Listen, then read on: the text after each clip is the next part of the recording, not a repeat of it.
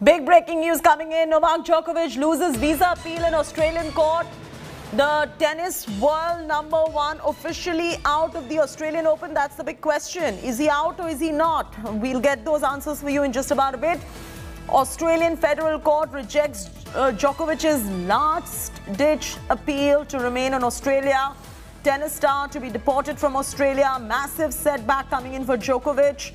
Djokovic also now facing a 3-year visa ban. That's a big setback coming in for Novak Djokovic at the moment.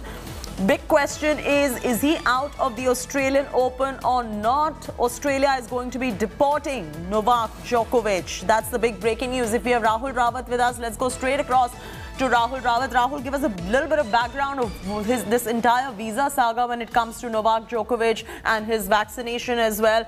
It's a massive setback coming in for Djokovic because he's now going to be deported from Australia. The bigger question here also is he officially out of the Australian Open or is he going to be playing it and then get deported?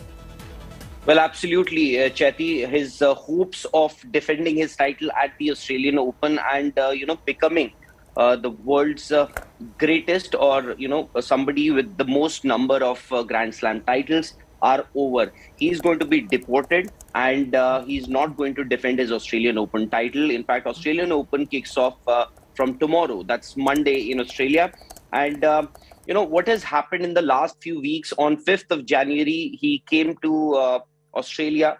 And a day before that, he had posted an image and a message that said that he has got a medical exemption from the Australian government or the Victorian government in Melbourne. So he comes there. He was questioned for 8 hours. And the border force, the Australian border force, was not convinced about the paperwork that he had submitted, and he was put into a detention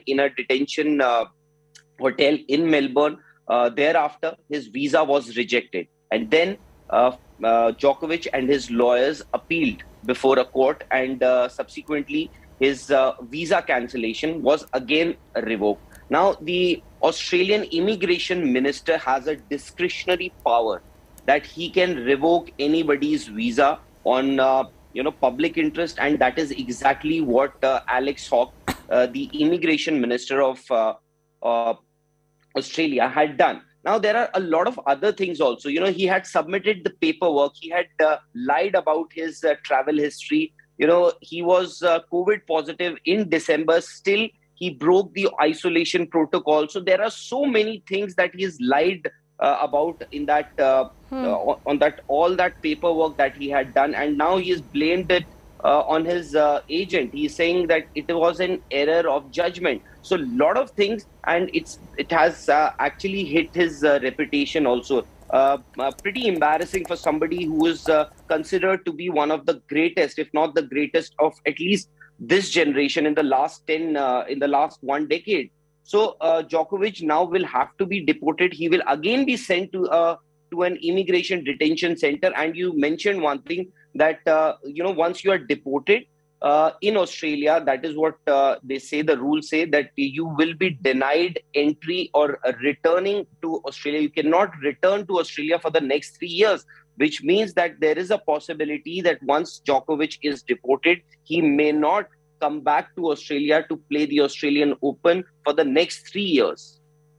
All right, that's a big development coming in. Rahul, I request you to stay on with us because I'm sure all the tennis fans out there would want to know more about this story that is just coming in at the moment. For now, Novak Djokovic will be deported, is officially out of the Australian Open.